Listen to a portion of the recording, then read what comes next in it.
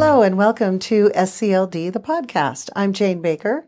And I'm Mary Ellen Brax. And we are here to talk about things going on at the Spokane County Library District this week. We have some online story times happening this week on Thursday, January 27th at 6:30 p.m. and on Friday, January 28th, and that's at 9:30 a.m. These people are all your team, right, Mary Ellen? That's right. Mm-hmm. So we have Cindy and Tammy, Rachel and Christy, who all do the online story times right now. So you could get any combination of the two that will be there. It just depends on work schedules and who's available that day. But we enjoy it. It's one of our favorite parts of the week is being able to do the story times. It's my favorite too, to watch. I know we post these on Facebook and also YouTube, and they're so much fun to watch.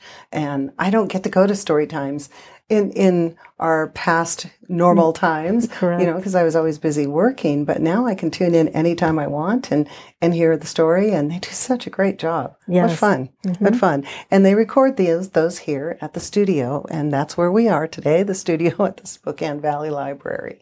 So great. Also coming up this week, we have a Medicare 101 program, and this is for people who are new to Medicare or maybe need a refresher on all the things that are available. This is unbiased information. Nobody's trying to sell you anything.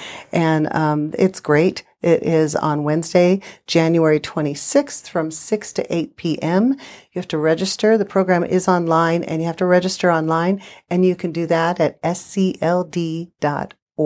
So that's Medicare 101. We also have STARS training coming up on January 29th, and that is the reason Mary Ellen is here. We're going to talk about STARS training. This is something we've been doing for quite some time, and not everyone is familiar with it. What is STARS? So STARS training is the state registry system for the Department of Children, Youth, and Families. So basically we do STARS trainings for child care providers, but parents are welcome. Anybody who works with young children are welcome to attend. And so for the child care providers, preschool teachers, they all get credit for attending the class. And so it was a process that we went through to be certified as trainers. And then we're able to give these trainings for free, which can be a big help for some of our child care providers, that there are free trainings that are offered. So we base most of ours on literacy, of course. Sure. But then we do things like STEM and literacy, and we might do movement and literacy. So we tie everything back to the literacy component, but really for early childhood education, it's all meshed up together. It's really one big thing. It's, math and science, engineering, math, the literacy piece, the movement, the social emotional aspect all go in together, and they all interconnect. So it's kind of a fun thing for us to be able to do too, is to share all our resources with our teachers and childcare providers. So the classes are free, and but they get credit. So like school, like in college, how you get credits? Right. So like you get 1 credit for every hour. So we typically do our classes to be 2 credits and up. We occasionally do a 3 credit. We have on occasion done a 4-hour class. Wow. But right now, with it being online, we're doing mostly 2 credit classes. And so some of the classes may have some pre-work that we ask you to do.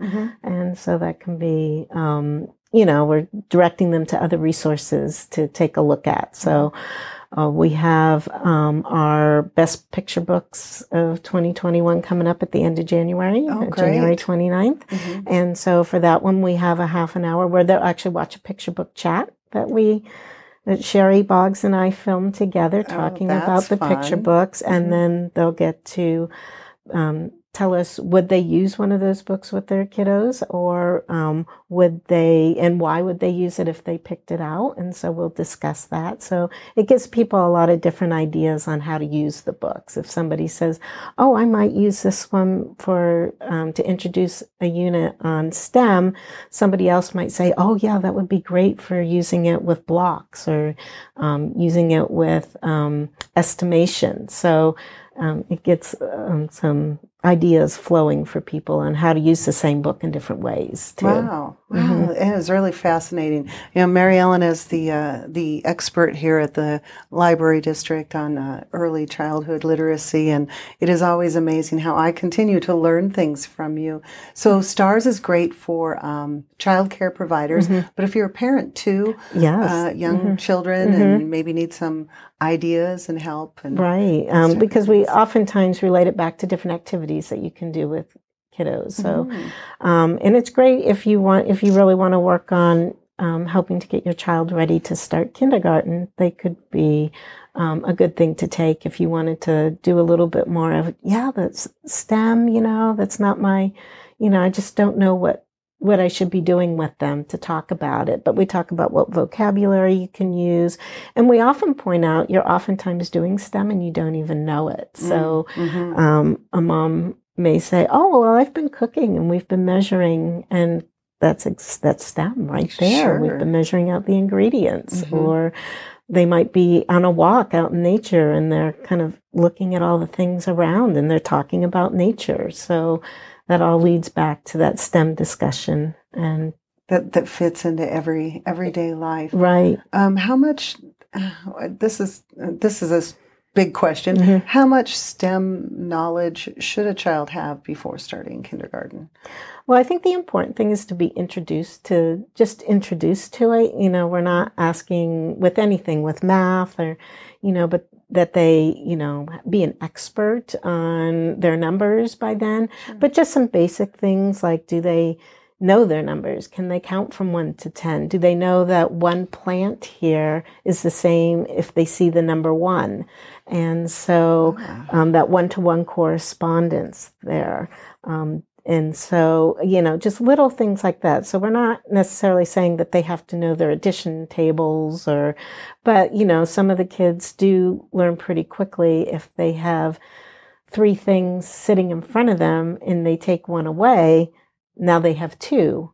And then you can say, well, that was subtraction. So you can actually start introducing the terminology to them so they're familiar with it when they start school. Wow. That STARS training, I wish that had been something I had done when I had a young one at home. So much information.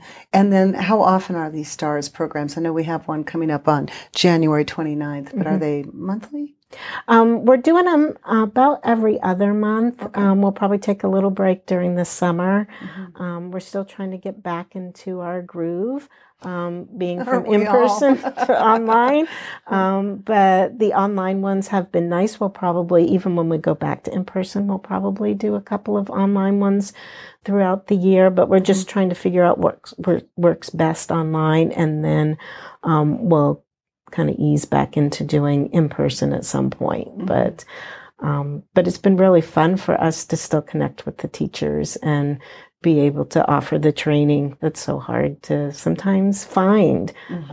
So we're happy that we can still be doing that and offering that service. That's great. That's a great service to offer. Thank you for doing that for Spokane County and for the Library District. And if people want to know more information about the STARS training, you can go to SCLD.org, search the site for STARS, and read about it there. And if they wanted more information, is there another place? Can they contact you through the website or ask any questions? Yeah, they can. There's lots of different places where they can get information about STARS in general. So for those that do have a STARS number, they can check Merit, which is the official site for the Department of Children, Youth, and Families. They have a registry that you can check what STARS classes are going on. Gotcha. But usually, if you can give the library a call and they can look us up on the website and they can tell you what STARS classes are coming up. So we usually try to do a couple ahead. Sometimes if you don't see one, it's just that we're kind of in the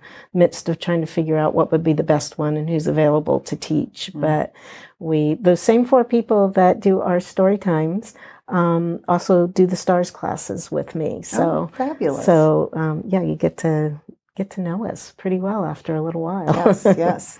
Love to watch the story times, and I think I'm going to have to tune into STARS now. Yeah. All right. That's great. Thank you for being here and talking about STARS Mary Ellen, and thank you for doing all of those great programs and helping out parents and children throughout the Spokane County.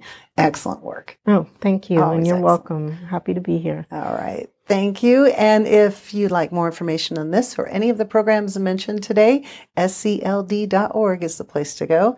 And until next time, have a great week, and we'll see you then.